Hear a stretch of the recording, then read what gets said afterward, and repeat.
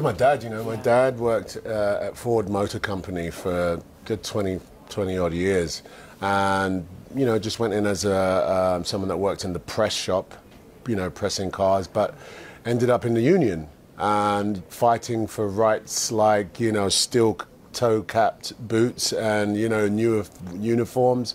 And I remember my dad wasn't getting paid extra money to be in the union. He just got such pride in fighting for those that didn't have a voice, and going up against the guy, and he was respected at Ford for fighting for union workers' rights. And I just remember my dad coming home and telling stories of, this is what I told them, and it's important to have a voice, and important.